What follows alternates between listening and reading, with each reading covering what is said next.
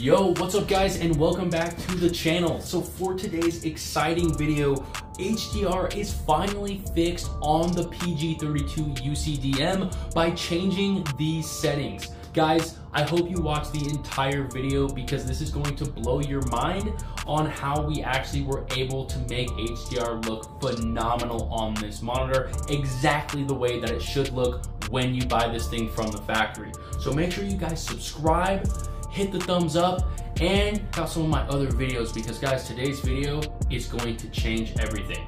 Now, a lot of you guys have been saying lately that the colors are really dull in HDR on this monitor and it just is not bright enough. Now, obviously we've already covered in the last video that ASUS did come out with a firmware update that actually increases the brightness in console HDR mode. Now, I noticed even with the update, the monitor was definitely brighter, but the colors just were not there. It just wasn't. So guys, today we're gonna show you how to increase the brightness and how to improve the colors. And unfortunately, this is only a PC fix right now on console. But if you are able to adjust the colors within your TV and the settings, I would definitely try and do that. Now, let's go over the settings on what completely changed the HDR to just look phenomenal. So right now we are on the basic, pretty much the default settings for HDR on the PG32UCDM. Now, if you come down here and you go into the settings, as you guys can see, we are locked out of any color settings. So you can even see contrast and brightness are both grayed out, and even the color tab, which is right here, it just skips over it. So you can't adjust anything. You can only go into the HDR settings, and basically what I'm on right now is HDR 10.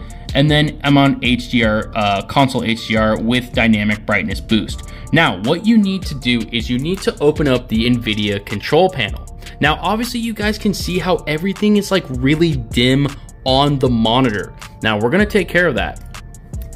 And you can see the colors are just washed out kinda. They really are washed out. It might look kind of better on the camera as I'm noticing. It looks like the colors are brighter than what they actually are. Not really sure why that is, but it looks a lot brighter on my camera than it does in person. But all of this over here is washed out.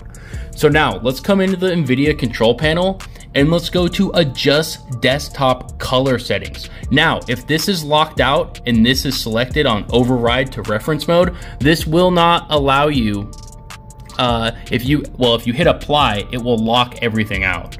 So you'll have to uncheck this right here to be able to change this. Now guys, look at the difference here when I'm changing this stuff. I'll move the digital vibrance up.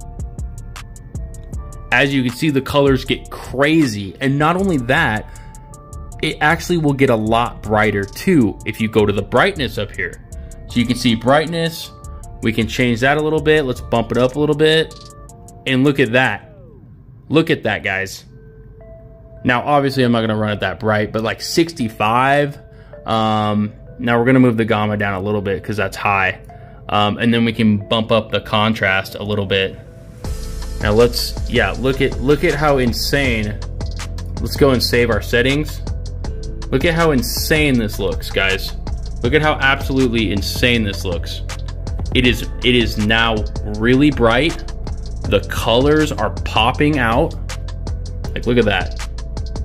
Before, it just was so dull and the colors just were not there. Now everything pops out at you. It looks the way that it should look. I mean, guys, it's absolutely insane. So this is going to completely turn around everything. And I know a lot of people have been sour about, the HDR experience on this monitor. So anyways, guys, go into those settings and adjust them to your liking and let me know what you guys think. Anyways, we will see you in the next one. Have an awesome rest of your day. Peace.